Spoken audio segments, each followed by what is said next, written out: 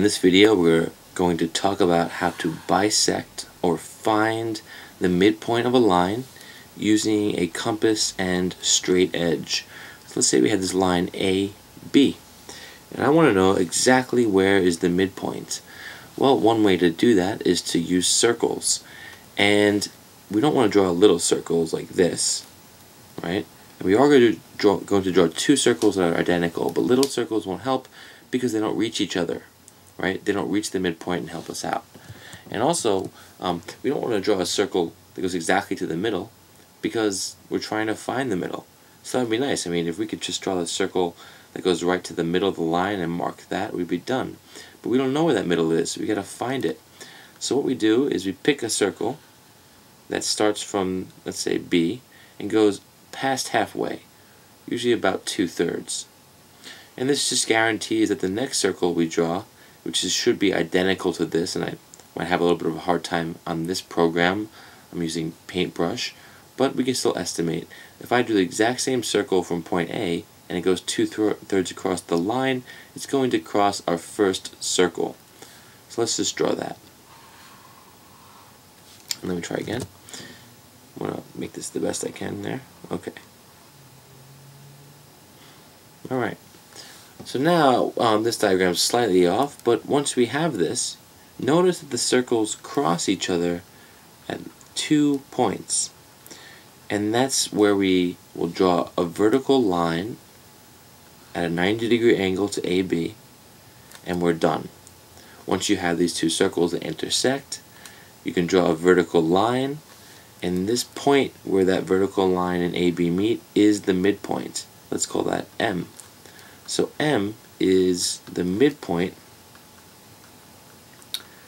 of AB, line AB, which means it bisects the line AB into two equal pieces, MB and AM.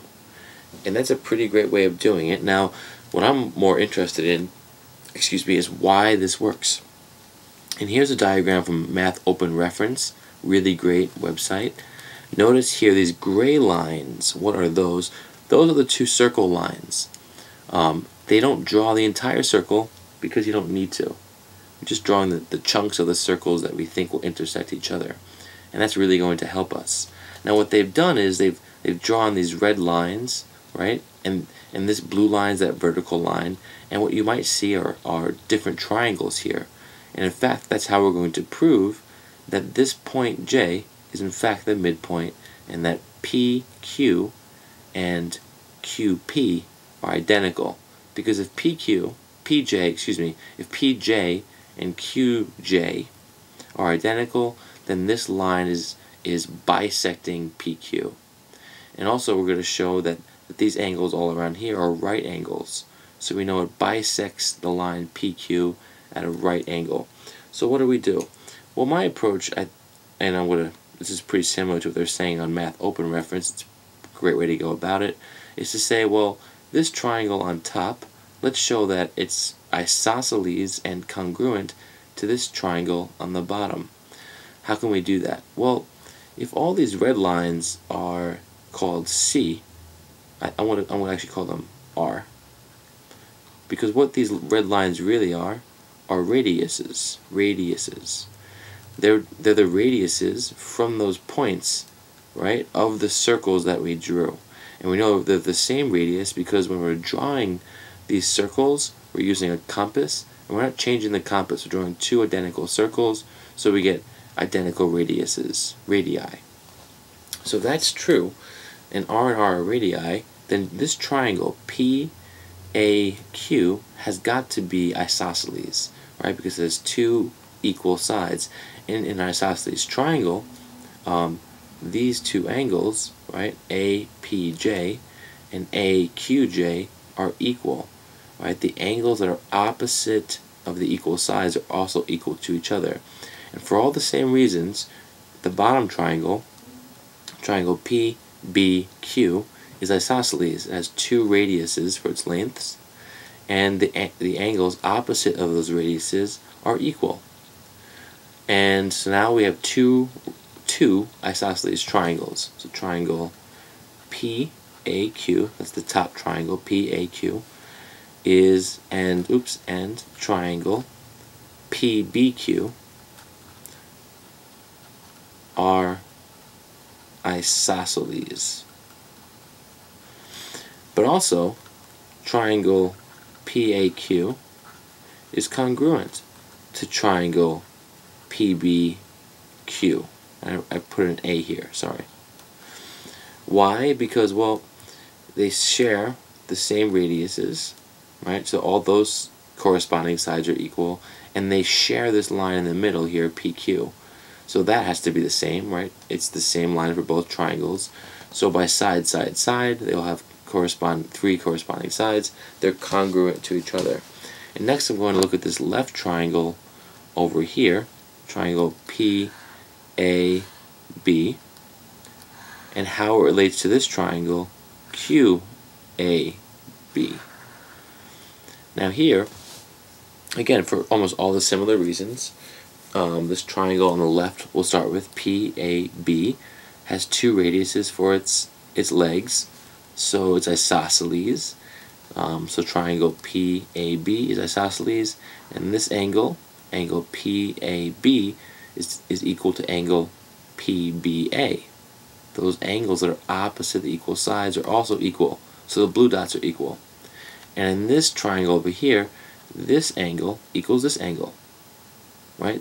They're the angles opposite of these two radii, which means that not only is AQB isosceles, and not only does QBA and QAB, those two angles, equal each other, but this triangle on the left, PAB, and this triangle on the right, QAB, are congruent. They both share corresponding sides, these radiuses, and they share a middle side.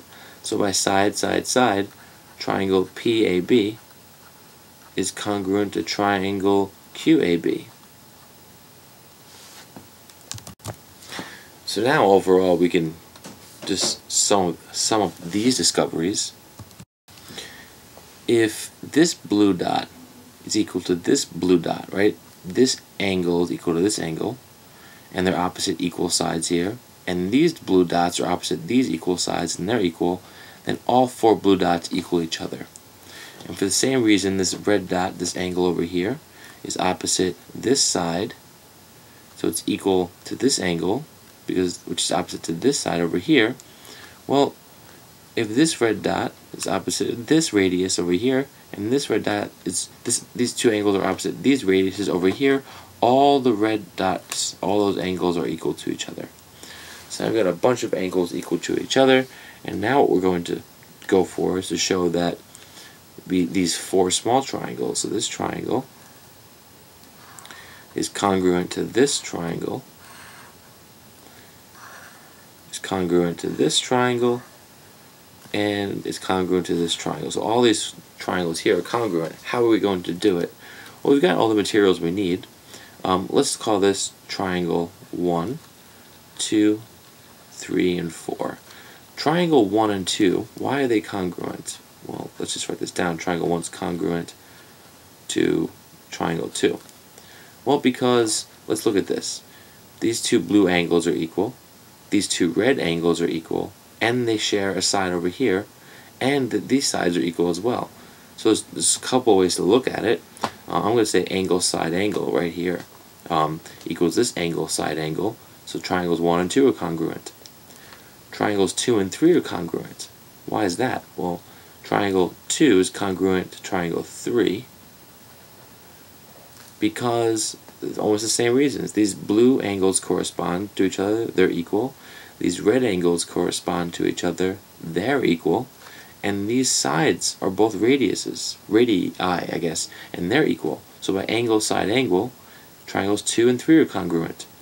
And again, if 2 and 3 are congruent to each other, and 1's congruent to 2, that also means, well, 1 is congruent to 3 as well.